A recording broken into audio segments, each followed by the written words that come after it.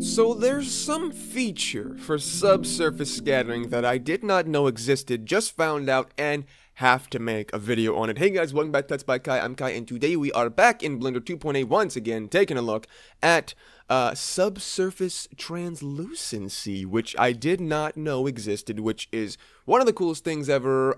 It definitely makes your subsurf scattering pop just a bit more. We have subsurface scattering on right now, as you can see.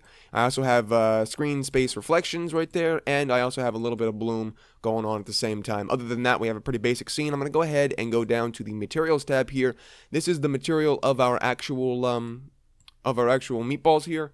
Well, let me change this color. There you go. This is the color of our actual meatballs here. We got just a pretty basic white color, or almost white rather. And if I scroll all the way down here to settings, you can see that we have a couple of different settings in the settings panel.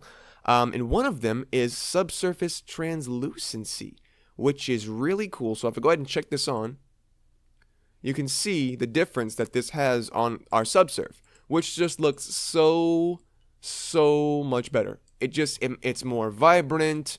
It has a really nice look to it, and it gives your subsurf so much more of a good feel. It just feels so great. Look at that. That just looks so amazing. So that's gonna be it. Just a really quick video talking about that button I found right there.